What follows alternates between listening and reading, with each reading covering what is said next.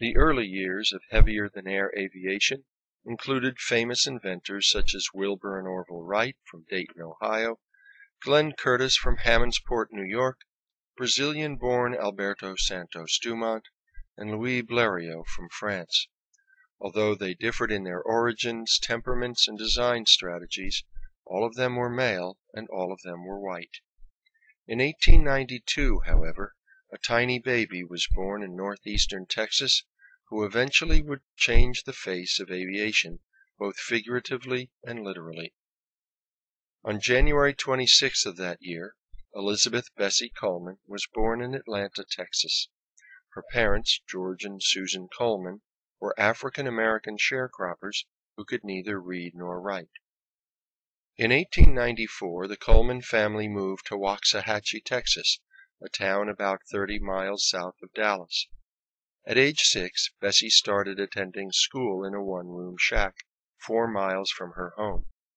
In 1901, tired of the racism that faced black people in Texas, George Coleman, being part Choctaw, decided to move to Oklahoma, then called Indian Territory. Susan Coleman, however, insisted on staying in Texas with her daughters. Susan began working for a white family.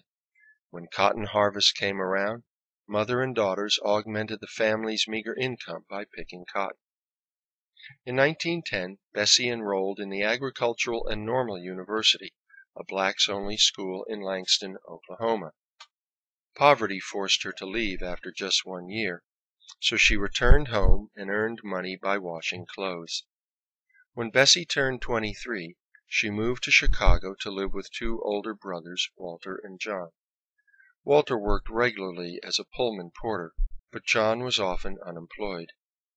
While still living down in Texas, Coleman had announced to her mother that she wanted, quote, to amount to something, unquote.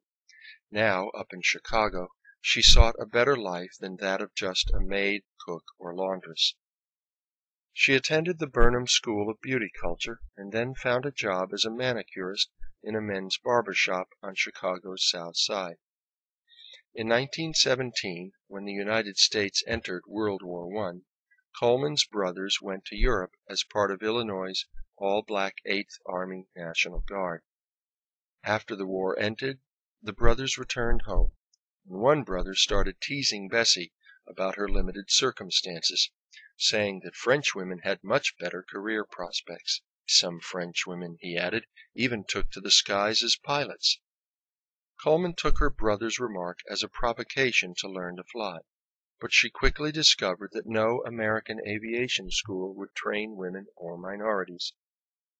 Undeterred by the limits placed on her sex and race, she developed a plan to make it to France and learn to fly. She took French lessons, found a better-paying job, and enlisted the aid of African Americans to bring her plan to fruition. One person who helped Coleman financially was Robert Abbott, founder and owner of the Chicago Defender, one of the city's leading black newspapers. She also sought help from Jesse Binga, an ambitious real estate owner and founder of a bank that bore his name. In 1920, claiming to be 4 years younger than her actual age of 28, Coleman applied for an American passport. On November 20th of that year, she boarded the SS Imperator in New York Harbor and steamed for Europe. In northern France, Coleman found training at the Caudron Brothers Aviation School. Founded by the French airplane builders René Caudron and his brother Gaston, the aviation school was at the time the most famous one in France. Coleman's training plane was the Newport Type 82, a common trainer of the era. During her 7-month course, she learned how to make banking turns, how to recover from tailspins, and how to loop the loop. With a pilot's license dated June 15, 1921, Bessie Coleman became the first black person in the world, man or woman, to earn an international pilot's license. After finishing her course in northern France, she went to Paris for additional training. In September, she steamed for home on the SS Manchuria. When the ship arrived in New York, newspaper men, both white and black, met the ship in order to meet America's first black woman aviator. While in New York, Coleman was wined and dined by the African American community. She attended performances of a play called Shuffle Along, the first successful musical in America starring black actors. With lyrics written by pianist U.B. Blake and his friend Noble Sissle, the musical included performers such as Florence Mills and the incomparable Ethel Waters. When Coleman returned to Chicago, the Defender printed a photograph of her mother holding a silver cup that the Flyer had received in New York from Shuffle Along cast members. In the 1910s and 20s, American pilots had few ways to make a living. Most commonly, they earned income by holding air shows, performing feats like parachuting, challenging race cars to high-speed dashes, or looping the loop. To succeed on the air show circuit, Coleman quickly realized that she needed more flight training, but American flying schools continued to refuse her admittance. In February of 1922, therefore, Coleman returned to New York City to prepare for a second trip to France. Once again, New York's African American community entertained the Flyer. She met again with cast members of the Shuffle Along musical and addressed the 2,500-member Metropolitan Baptist Church, which gave her a standing ovation. On February 22nd, back she steamed to France, this time on the SS Paris. After 2 months of flight training in France, Coleman went to Holland, where she met the Dutch airplane designer Anthony Fokker. In late May, she went to Germany, soon borrowed a plane, and flew it over the Kaiser's Palace in Berlin. She stayed 10 weeks in that country, meeting many flyers. Among them was Robert Taylin, a German aviation pioneer, one of the Wright brothers' European employees, and designer of the Albatros D-3 fighter plane of World War I. In early August, Coleman steamed for home on the SS Noordam. Newsmen once again met her ship when it docked in New York Harbor. Realizing that dramatic stories would entice air shows to hire her as an aerial performer, she claimed that she had learned to fly after serving with the Red Cross in Europe during World War I. She also claimed to have met German royalty and politicians, and that she had flown a large German seaplane.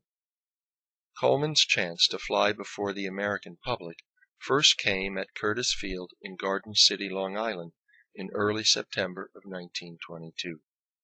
New York's all-black 15th Infantry paraded on the field, and the Flyer herself wore a military-style outfit while flying a Curtiss JN-4. Upon landing, the Flyer received a bouquet of flowers from none other than Trinidad's famed aviation pioneer and a self-promoter in his own right, Hubert Fauntleroy Julian. The September 4th issue of one of New York's papers reported that at least 1,000 spectators, mostly African American, had attended the event. In mid-October, at Checkerboard Field in Chicago, Coleman made her first flights in front of her adopted city. The airport's owner, a white flyer named David Benke, who supported her flying efforts, provided the plane for her performance. In January of 1923, Coleman boarded a train for the West Coast to meet with officers of the Coast Tire and Rubber Company in California in hopes of doing aerial advertising for the firm. After visiting the company's manufacturing plant in Oakland, she headed south to Rockwell Air Intermediate Depot in San Diego, where she acquired a Curtiss JN-4. In early February, Coleman took off from Santa Monica to fly 25 miles to a fairground celebration in Los Angeles. At 300 feet, her engine stalled, and the plane then crashed. Coleman was knocked unconscious and suffered a broken leg, 3 broken ribs, several cuts, and other injuries. Rescuers took her to St. Catherine Hospital in downtown Santa Monica, where it took her 3 months to recuperate. It took over 2 more years for Coleman to return to flying. Now performing in Houston, Texas in 1925, she did motor stalls, dives, barrel rolls, figure eights, and loop-the-loops. Her performance had particular social and cultural importance because it took place on June 19th, or Juneteenth, the date on which Texas slaves first learned of their emancipation through an order read by Union General Gordon Granger. In mid-July, Coleman flew at a church event in Richmond, Texas, and then again in Houston for black employees of the Southern Pacific Railway. In early August, she flew in San Antonio, and in early September, she flew in Wharton, Texas, and performed a parachute jump. Coleman finally made her way to Waxahachie, her childhood town. As was common then, white spectators and black spectators sat in different sections. However, in Waxahachie and other venues over the years, the flyer demanded that both races enter through the same gate, or else she would not fly. In January of 1926, Coleman went south again, giving aviation lectures first in Georgia and then in Florida.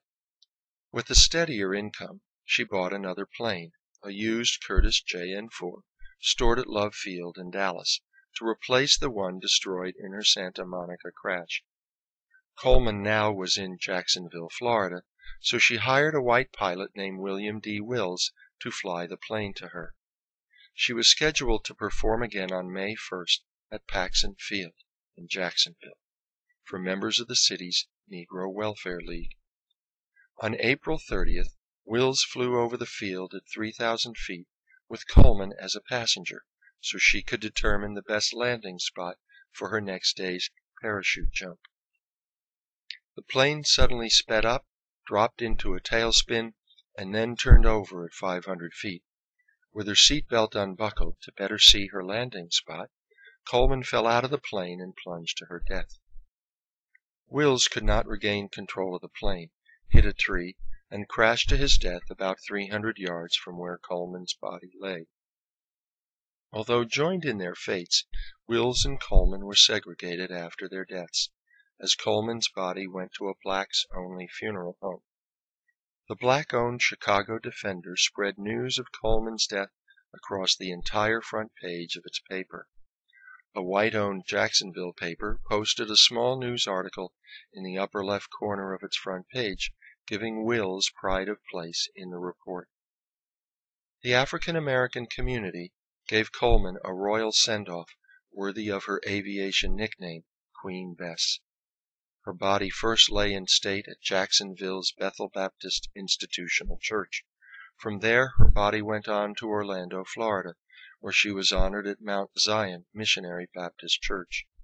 And in Chicago, on Friday, May 7, 1926, 10,000 mourners paid their respects at Pilgrim Baptist Church.